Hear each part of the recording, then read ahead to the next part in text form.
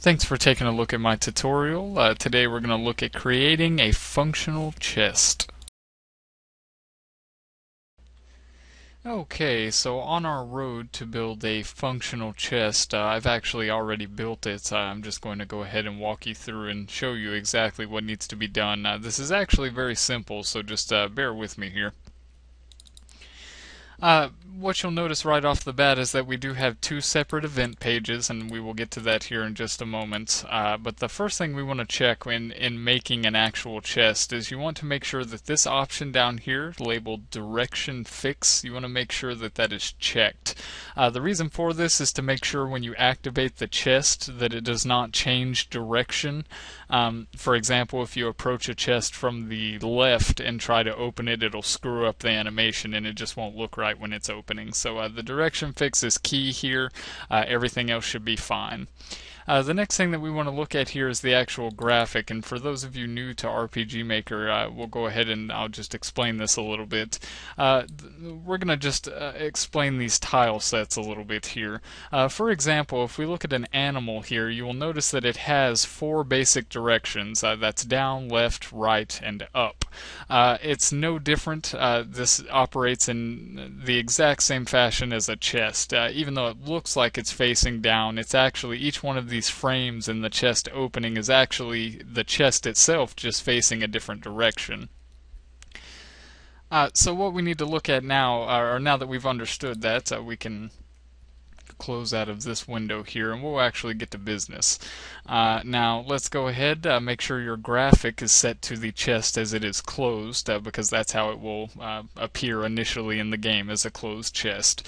Now what we'll do here is just go through this list of event commands and I'll kind of walk you through this. The first one we have here is text. Of course, it says you open the chest, and that will display a message, of course. Now in order to get this chest to actually animate and to open up right in front of us, we need to, this is where this gets a little complicated here. What we need to do is actually set a move route on this event. You'll notice right here at the top that it is labeled this event, and if we actually look at this, at the top left you can change what this is for, so we need to make sure that that is set to this event. The next thing is that it's going to play a sound effect of a chest opening. The next thing you'll need to add in is direction fix off, and what this will do is toggle that off for you momentarily so that it can animate and then lock itself back into whatever position it ends in. For this instance, it's going to turn off so it can open and turn back on so that it cannot, so the animation can't be messed with. So direction fix off, and we're going to do it in order, and that is down, left, right, up. You want to make sure you're setting that to turn and not to move. Now what will happen here is the turn down, it's already face down. That's what this is right here. That's what it looks like, but just for safe measure I put that in there. When it turns left, it will slightly creak open. When it turns right, it'll get open a little further, and turn up, it will finally be completely open. So that's what you do. Set in the move route, type in or put in your direction fix on, that way it will lock it back. And once you've done that, your chest will be open, and you can set in an event, of course, to give you an item or just whatever you need here in this. But what we need to look at is how to finish this up. Now, to avoid any errors later, after you put in this move route, you'll want to put in a command that says wait for moves completion, and this keeps it from switching over to the other page, the other switch, before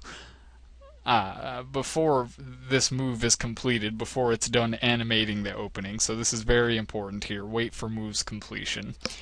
If you do not understand switches or self-switches, I do believe there's some other videos on that, so if you'd like to go check those out, you can get a little more information if you're lost at this point. For that, I do apologize.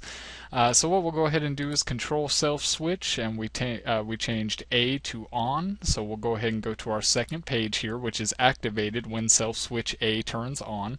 All I did was give it a little bit of text here that says the chest has already been opened.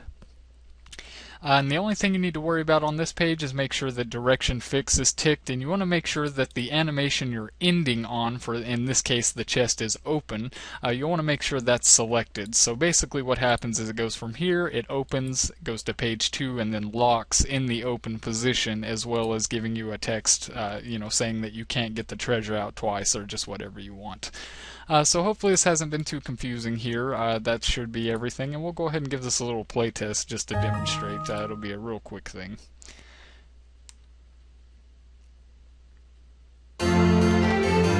Okay, so we have our chest. Of course, it's locked in that position. It doesn't matter which position I come face it from, it's going to do the exact same thing. So we'll go up to it and activate. You open the chest. It opens right up and locks in that position. That's the second page right there. And once we try to open it, this chest has been opened. And it doesn't matter where we go, it's going to say the same thing, and the poor hero does not get his treasure twice. And at this point, I believe that is everything, and I hope you learned something, and I will see you next time. Thanks for watching.